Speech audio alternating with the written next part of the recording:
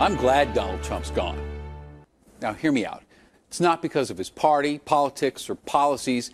It's because he got in the way of me doing my job for you. Now, prior to President Trump, fake news was the supermarket tabloids with stories like alien Bible found, FBI catches Bat Child, and I brought Elvis back to life. Well, the term fake news, as President Trump used it, was simply news about him that he didn't like, or news that he didn't want to hear or want you to hear. And whether that news was accurate was irrelevant. Fake news. You know, sometimes in life things don't go your way. And if you're president, well, those things sometimes get reported. That's not fake news, that's news. The thing is, though, when the world's most powerful person says the news is fake news, a lot of people are going to believe him. And a lot of people did.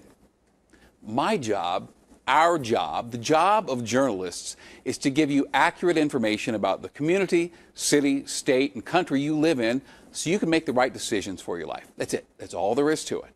There's no ulterior motive. There's no secret, sinister club of news folk taking orders from George Soros.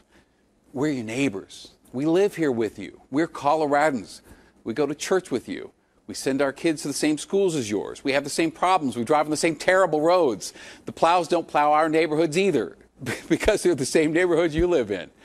We work really hard to find out what's really going on so we can tell you about it, help you make sense of it.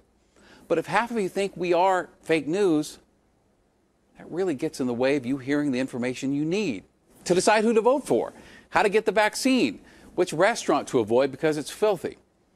So my hope is that without the constant drumbeat of fake news coming from the White House, those of you who tuned us out will tune us back in. We'll tell you when a Republican's right and when they're wrong. We'll tell you when a Democrat's wrong and when they're right. Now, accurate news, even when it's what you don't want to hear, is important. It's not fake news.